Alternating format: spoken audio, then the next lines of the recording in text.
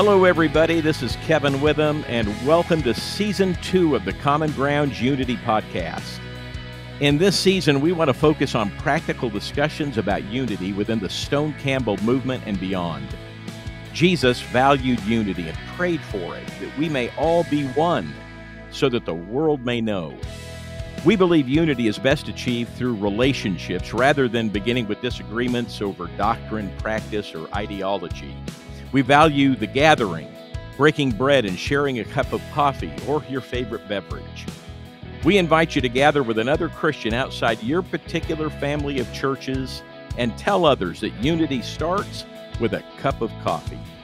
So grab a cup and let's get started with another episode of the Common Ground Unity podcast.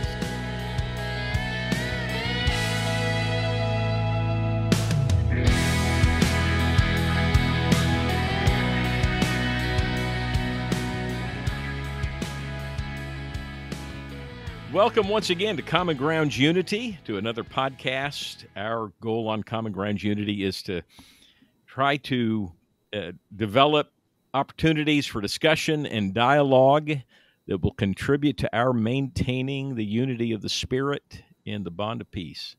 And where that unity has suffered or been lost, to build bridges back to one another. So we have interesting discussions with people in the various streams of our Stone Campbell restoration movement. And sometimes those guests are from churches of Christ, sometimes Christian churches, sometimes international churches of Christ, and then all the various tributaries. Last week, we had a great discussion with Dr. Andrew Boakye. Dr. Boakye is a historian. He is a lecturer in Religions and Theology at the University of Manchester. As I said last week, he holds a BA in Theology, an MA in Biblical Studies, and a PhD in New Testament Criticism from the University of Manchester. And he has a number of areas that he explores and specializes in that we discussed last week. He wrote a book that we're going to talk about in just a couple of moments, but let me also say he's married to Chi. They have 2 kids together. He also has interests outside of lecturing and teaching and researching. He works out. He's a gym addict. He's a former rugby player, a connoisseur of obscure hip-hop music. We should probably explore that in a later podcast. You all might share that, right, and, Kevin? You probably could get some tips from each other. Absolutely. So Andy's got an interesting life. Love to explore more of that with him and just kind of have an enjoyable conversation. But we've got some specific things to talk about here today. I'm here with my co-host, Tina Bruner. Tina, why don't you take it from there and introduce our conversation with Andy for today. Good to be back with you. Yeah, it's great. And I'm super excited about this episode of our podcast and the place that we are in this series with deconstructing and reconstructing. And one thing that Andy said last week that I definitely like better than deconstructing is rethinking and deepening. So I'm going to call this series Rethinking and Deepening and Reconstruction. So in light of your book, Rethinking Galatians, Paul's Vision of Oneness in the Living Christ, will you share with us what the big ideas are in this book and help us understand how unity and oneness relates to the book of Galatians? Yeah, I mean, I'm certainly not the first person to rethink Galatians. It's been going on for a long time. I think what's happened, particularly with Galatians and Romans, 2 of the perhaps more talked about letters of Paul, is that there have been a number of camps who have kind of claimed Galatians, and those camps sometimes don't communicate very well. And so Galatians has to be about these very specific things. And so right back from when Martin Luther was reacting to sort of difficulties he had within Roman Catholicism, we've kind of adopted this notion that Galatians is all about justification by faith. And what does that mean? Well, it's all about how do sinners find a gracious God. and then we had the sort of reaction to that in the 70s with the work of people like Krista Stendal and Ed Sanders. And then we have these two camps. So there's either this sort of Lutheran camp, or there's this other camp where Ed Sanders and James Dunn and Tom Wright and others are in, called the New Perspective on Paul. And it's almost as if in Pauline studies, you have to sort of pick a side. You're either defending Luther, or you're in some sense attacking him, or you think of Paul purely as an apocalyptic thinker, or you think of Paul as someone who was trying to teach participation in Christ. And I would say that we can take something from all the camps, and sometimes it helps, I think, just to think about the big ideas. Now, as an academic, obviously, you want to get into the detail, and certainly, I've spent some time trying to get into the detail of Galatians. But I see unity not just as a big idea in Galatians. I often see unity as a big idea in Paul. Probably his most central concern was, here he was, this former Pharisee, this card-carrying Jewish man, and Paul remained Jewish for his entire life. This business of quote-unquote converting to Christianity is a bit anachronistic and a bit inaccurate, but we can maybe veer off into that. But how then does this person who has treasured the Jewish scriptures, the Hebrew Bible, who has based his whole life on what he thought was his service to God, which included harassing the early Jesus movement, and then he has this remarkable encounter and effectively has to reconfigure his entire life. Now he considers himself personally called to bring non-Jewish people into this thoroughly Jewish messianic sect. And that was bound to bring up all kinds of difficulties, some of which are reflected in Galatians and Romans and elsewhere in Paul, for that matter. And so in rethinking Galatians, I'm trying to ask, what are some of the big questions? And it seems to me that the place of the risen Christ is for me, and certainly in my research, has been a huge area in Galatians, and I've managed to persuade a few New Testament scholars that that's actually the case. But it was virtually, it hadn't really been treated. The resurrection's only specifically mentioned once in Galatians. It's in the opening line, and even then it's as a title for God. God is the one having raised Jesus from the dead. It's never mentioned again, and so scholars have said, well, there's clearly no argument here. Galatians isn't really centered upon the resurrection, whereas I would say that the life emerging from death imagery is so prevalent in Galatians, it's absolutely central. But then the other thing is unity. It's not just about unity between Jew and Gentile. It's unity between different kinds of Jews. It's unity between human beings and God. And so it happens at all levels in Galatians. Paul was as a Jewish Christian, was part of a much broader project, which was saying, well, how is God creating a human family of people who, for every other reason, are completely disparate and disconnected? Rich folk from the empire and poor folk from the empire. He says in 1 Corinthians 1:26, some of you may have come from noble birth, others of you didn't. Paul may have had some rhetorical education or certain levels of education. Most people in the church probably couldn't read.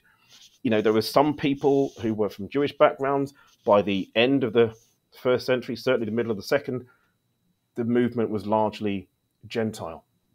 So this family that he's building around this notion of the risen Jesus is much like it is today. It's a very diverse family, and so just like members of your own physical family, you may all have their own idiosyncrasies and all be a bit different. And some like watching these kind of movies, and some like eating these kind of foods. But you still live under the same roof, and you generally love each other, and you get on. Well, that was Paul's vision, as it was. Of course, he inherited that vision from Jesus. That was Jesus's vision for what his people should be. We see it in that wonderful section in Galatians where this multitude is worshipping, and it's people from every tribe and every tongue and every nation bowed before the Lamb. That's Jesus's ultimate vision for family, and that doesn't come easy. That requires some work. And I think what you see in Galatians is an element of just how socially and emotionally challenging that work really could be. And that's what I was trying to rethink. And so, yeah, it was trying to come up with the bigger, broader questions, and then we can sort of, argue about the details, so to speak. I'm always interested in the background to books. By the way, I didn't mention the title in my introduction, and I want to do that for our listeners, because I think a lot of folks will be kind of stimulated to buy the book and would be interested in the things that you're sharing. The book is Rethinking Galatians, Paul's Vision of Oneness in the Living Christ. You co-authored it with Peter Oakes. It's published by T&T Clark. So for those that want to get a copy, you can get it on Amazon and read the thoughts that Andy's developed here along with his co-author. What led you to write the book? What led you to say, boy, this is so important. I'm passionate about this. Let's put some things down on paper and produce something.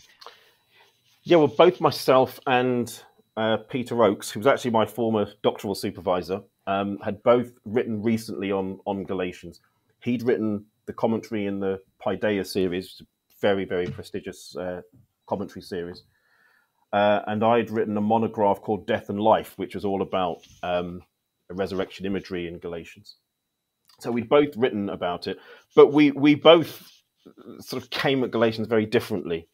But because there are certain things which we agreed on and certain things we really didn't agree on, we thought, let's sort of spar a bit and put our our agreements and disagreements together and kind of see what can come out of that. And this book was kind of the project.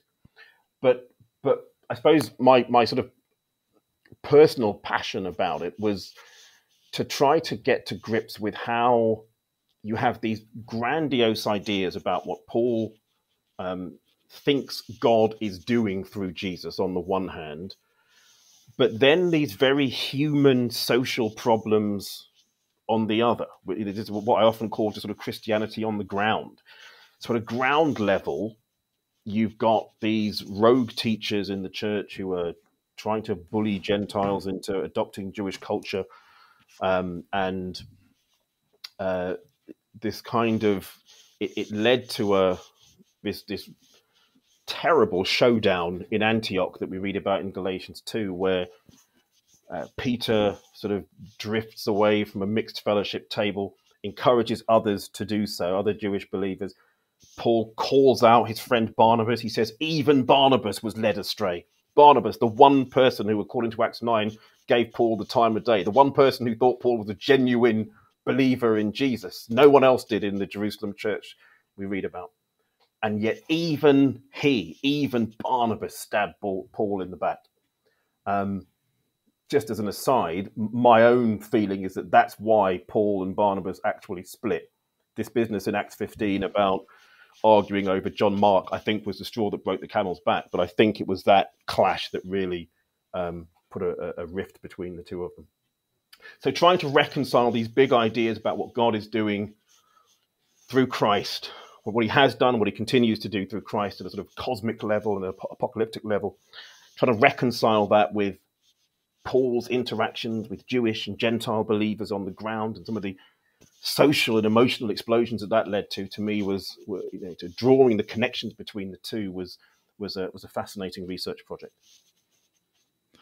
You mentioned resurrection is a theme throughout. You referenced that a little bit earlier. Before we go on to our next kind of question about this, I just want to explore that a little bit. How do you see life coming back from death throughout the letter? I think that's a very intriguing idea, and I'd love to hear your thoughts on that. Yeah, I could really bore you to tears with this, so I'll try and keep my comments succinct. We haven't found you boring a bit yet. Andy, so that's nice of you to say so. Lay that out for it. I think for Paul, and this was the idea that I suppose drove my own doctoral research, the impact of this encounter with the risen Christ, every Pauline scholar will agree that this was the turning point for Paul. This was not just a sort of emphatic religious experience like the kind he describes in 2 Corinthians 12. This was the moment that Paul discovered why he was on the planet. He now saw the world through different eyes. I think he reread the Hebrew Bible differently because of the resurrection. This is a point that Richard Hayes, formerly of Duke University, makes, and I think he's absolutely right. It was a new hermeneutic lens for Paul. It was a new worldview for Paul. And what I saw and what you get in a lot of the scholarship is, yes, for Paul, the resurrection was a vindication of Jesus' ministry. And yes, it tells us a few things about what happens to people after they die. But what isn't given sufficient profile, I think, in the scholarship is how the resurrection actually affects the way that Paul writes and how he argues his cases. Beginning of 2 Corinthians 1, he talks about some incident that happened in Asia, and he says that, I felt the sentence of death around my neck. Why did God let this happen? Well, it's so that I wouldn't rely on myself, but on the God who raises the dead. For Paul, the same energy with which God raised Jesus from the dead was how he was going to raise Paul from whatever this disaster was in Asia. And I see that all the way through Paul. I certainly see it in Galatians. So he will continually go back to that metaphor, because for Paul, this is how God works. This is what God does. He brings the power and energy of life into arenas of death. So when he's talking about his own experience, what is it he says? He says, through the law, I died to the law in order that I might live to God. And I no longer live, but Christ lives in me. And that which I now live, I live by faith in the Son of God who loved me and gave himself up for me. Galatians 2:19-20. So for Paul, his experience of life was dying and living again. The clearest answer that he gives for his alleged problem with the law, Galatians 3:21, the law cannot make alive. The law can't make a dead thing live. But God, through Christ and in the power of the Spirit, can. Same thing he says about himself, he says about Gentiles. Those who are of Christ have crucified the flesh. And if we live by the Spirit, then let us order our steps by the Spirit. Galatians 5:24-25. Even the cosmos, he says. He says that the world has been crucified to me and I to the world. And now circumcision and uncircumcision mean nothing, only new creation. Even the world has been crucified and has now been newly created. For Paul, how Jews are in Christ, how Gentiles are in Christ, and how ultimately the world itself will be resolved and be restored to the original beauty of God's creation, is an act of resurrection. It's an act of a dead thing coming to life under the auspices and power of God. So I see this not just as resurrection is not just a thing which happened to Jesus. It's something which is happening through Jesus. And I think this is what Paul is trying to articulate. I've argued it in Galatians. One of my next writing projects is to argue the same case in Romans, but I can't think about that now. I've got too much else on my plate, too much marking to do. But yeah, I think that's it's one of the central motifs in Paul's thought and theology. That is a lot to think about. Like, just as you were like tying all those things together, I just thought about how we can miss such central points, and how in the way that Paul does see resurrection in the way that you've just laid out is not just in the book of Galatians, but throughout all his writings. So when we're reading scripture and trying to read it from the perspective of it being God's story, putting things right, justice, new creation, tell us more about like how in reading scripture, like through something like this idea of resurrection in Paul's writing, like what are other ways or other other kinds of things that you could share with us about either in Galatians or just in Scripture, the ways that seeing God's story through that is present. Yeah, great question. And I think one of the things that's really helped me understand the Bible in a way that I think is more life affirming and it's more creative is to see the Bible as story, as narrative.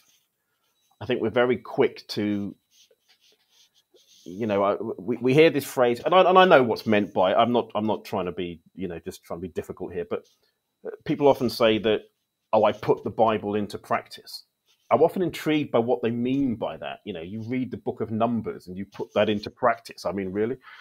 I mean, yes, there are commands. There are things that we ought to do. But let's face it, most of the Bible is narrative. It's telling a story. In fact, it's telling a series of stories.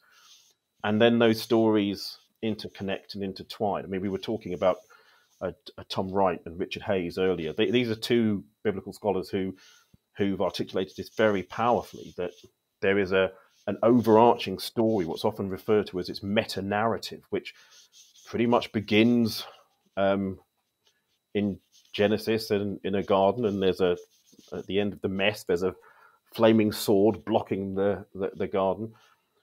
And then at the end of Revelation, we find ourselves that in this, the New Jerusalem has come down out of heaven and has come down to earth, and it's almost like the two halves of the creation are being put back together again, and God's bit and man's bit are kind of back together just like they were in the garden.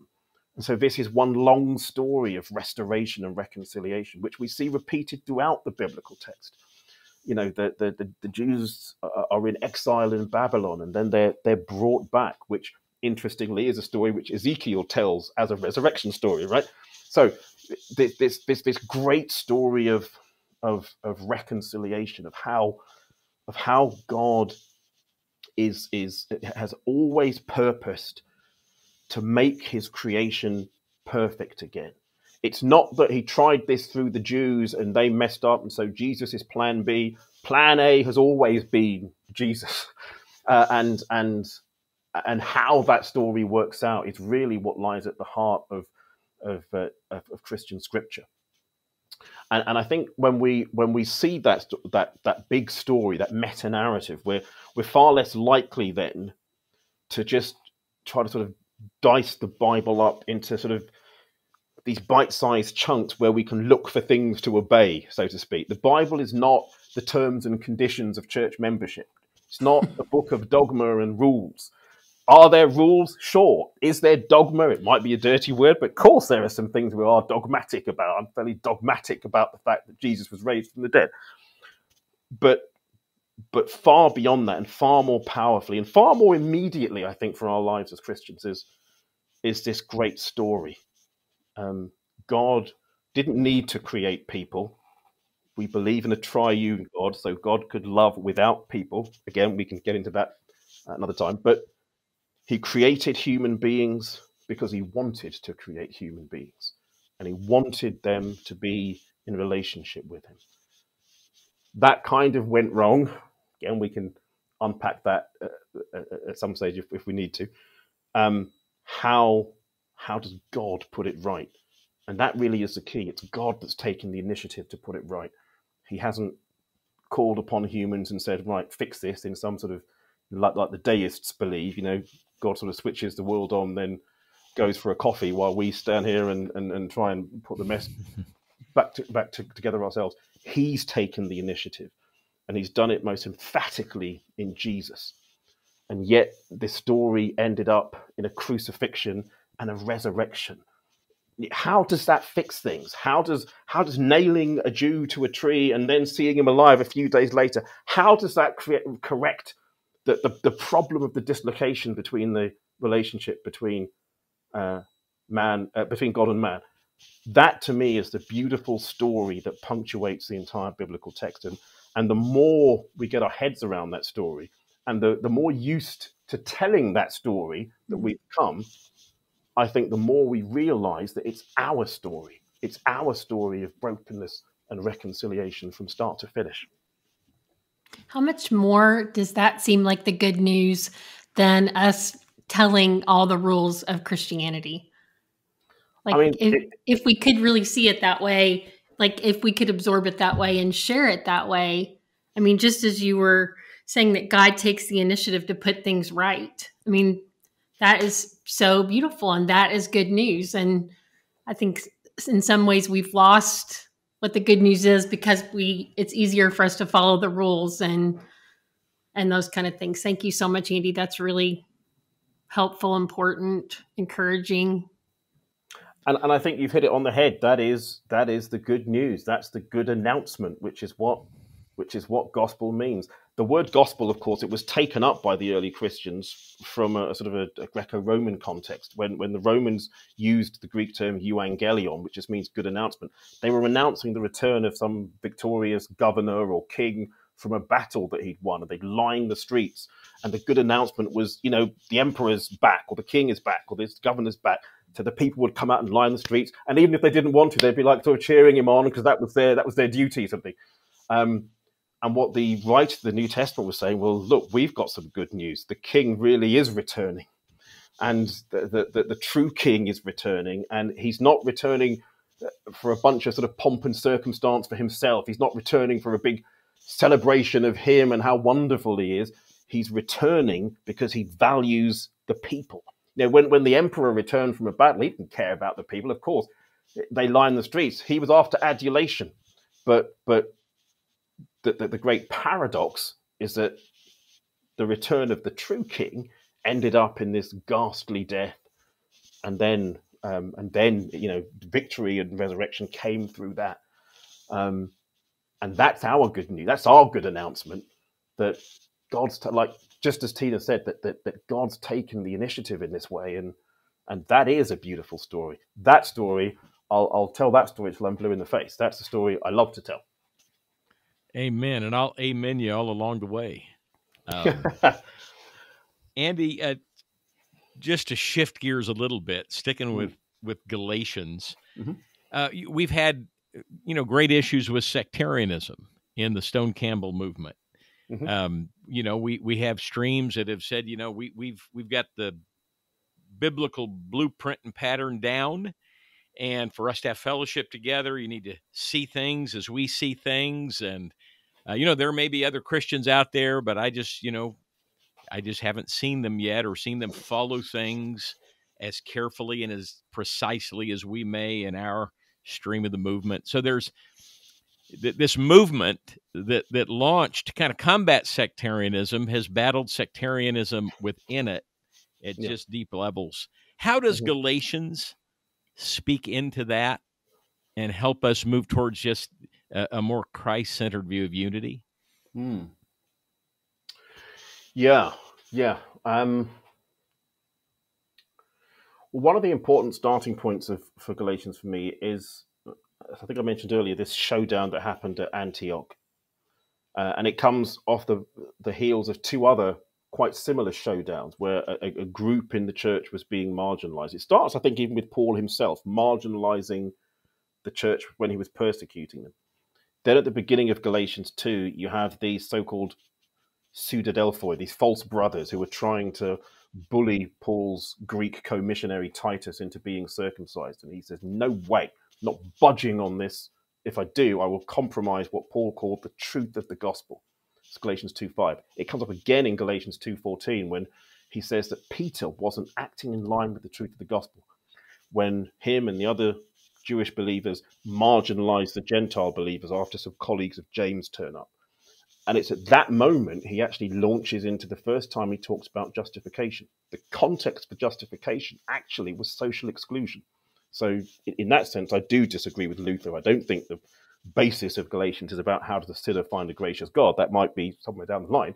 But rather, it's how do Jewish believers and Gentile believers eat together? That was a real question. That was at hand.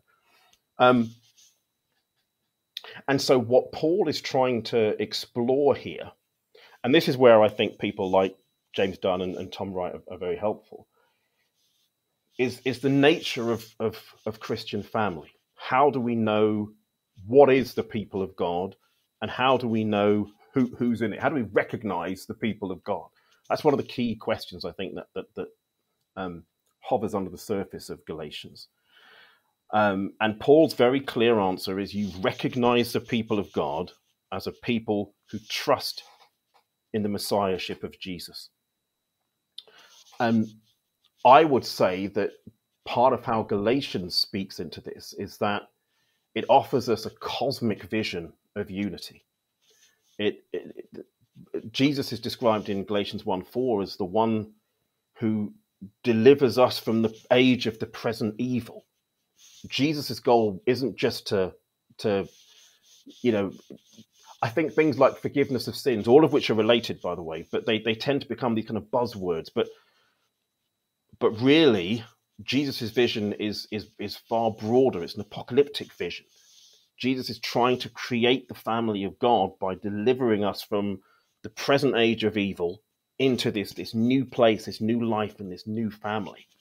Now, that family is not perfect. It's got all kinds of flaws, but we know it's very diverse. We know it embraces all kinds of people. And the thing that's at the center, that's holding us all together, is that we trust in this perfect revelation of God, the Messiah, the Jewish Messiah, Jesus.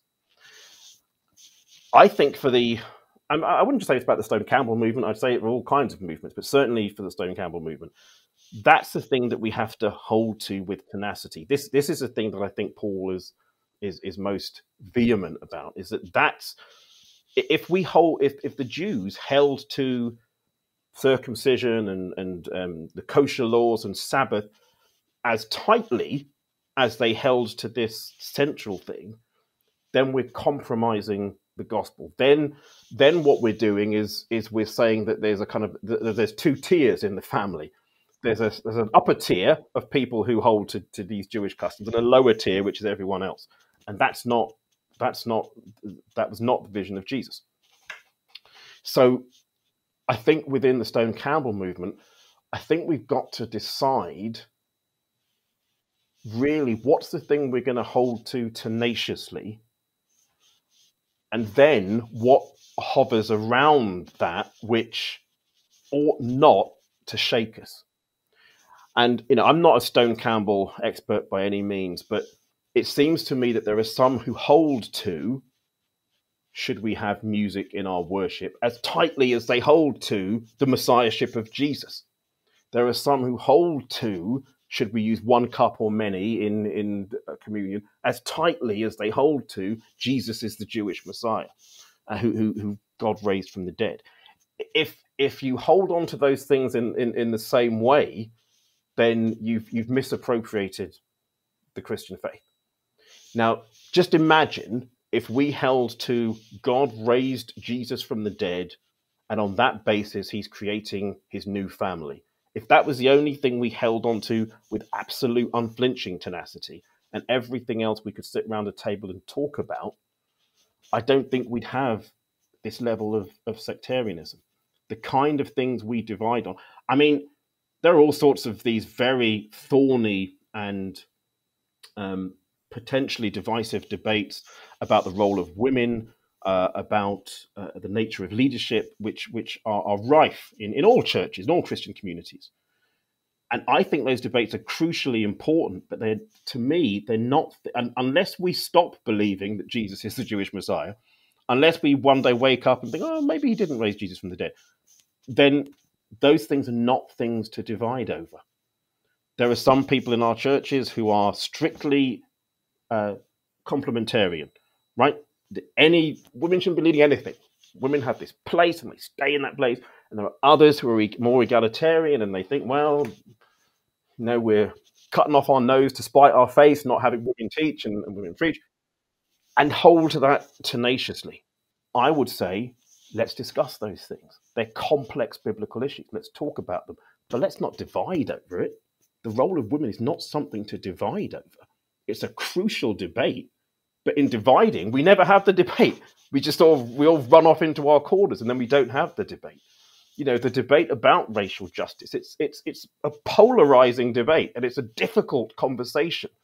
But if we all run off into our corners because I think we should be supporting Black Lives Matter, but this person thinks, no, that's, sinful, secular, social justice. Then, of course, we run into our corners. We label the other group the enemy, and we never have the debate. Then it closes down. Then we don't grow. Then we don't mature. Then we don't, we don't have Jesus as our objective, as I mentioned in a previous podcast. So I think Galatians speaks very powerfully into Christian sectarianism, but it does so in a way that it takes quite a lot of courage in order to fully embrace what it teaches. And I say it takes courage because it will go up against our sort of the tenacity with which we hold to traditions. And I'm not saying traditions are inherently bad, but when our traditions become as important as the messiahship of Jesus, then we're in trouble.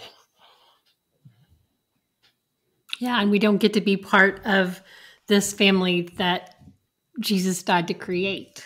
Absolutely. And that family image, it's used all over the New Testament, especially in Paul. Paul sees the church as a household. The reason for that, in Ephesians, the relationship between Jesus and church is described as a marriage. There's a reason for that. It's because every human being, I think, is wired to be in family, is wired to be in community, even if it's just you and one other person. And we miss that if we all run off into our corners and hold on to our positions, with this kind of jealously protect those positions. It doesn't help us, and it's worse because people think, the tighter I hold to this, the more conviction I have. Well, actually, no. It's actually the less conviction you have, because it shows that your system, your infrastructure collapses without it, and that becomes quite dangerous. Andy, what a great discussion! So much more that we could explore on this.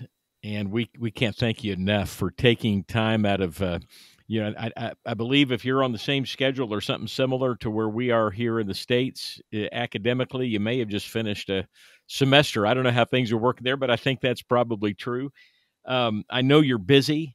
I know you've got a lot on your plate.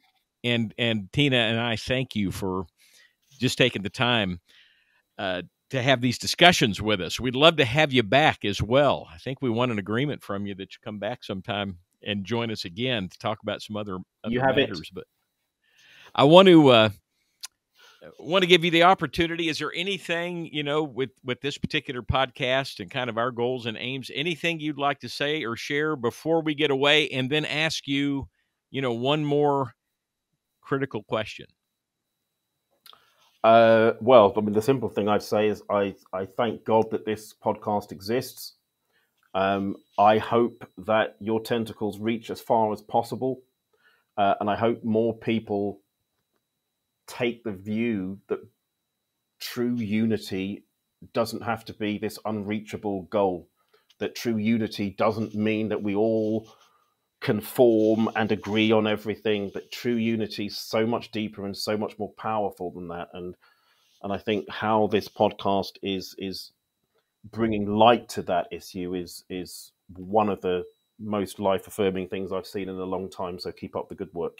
And that's not just, ham-fisted flattery. I genuinely believe that. So keep going, and I'll be certainly. Well, thank you, brother, for that. That much appreciated. And again, the book for our listeners is Rethinking Galatians, Paul's Vision of Oneness in the Living Christ. Dr. Andrew Boakye co-authored that with Peter Oak. So you're looking for authors there, and it's T&T Clark that's the publisher. You can pick that up wherever you buy books. Amazon's got it. Tina, I'm going to ask you to close it out and ask Andy our very important question, but you might need to reframe it a little bit. Maybe deconstruct it and come back with something new in its place, because he's in the UK, born in London and raised there and a life there. So it might be a different question about beverages. So I'll give it to you, and you take it from there. Okay, so instead of coffee, are we talking about a pint? I'm just kidding. Oh, well, I was thinking more tea. Okay, all right. Just to be sure I'm on the same page. No, so the tagline of Common Ground's Unity is unity starts with a cup of coffee. So at the end of our podcast, we ask our guest, if we were to sit down with you and have a conversation and have a cup of coffee, how would you take it? So is it coffee or maybe tea or something else?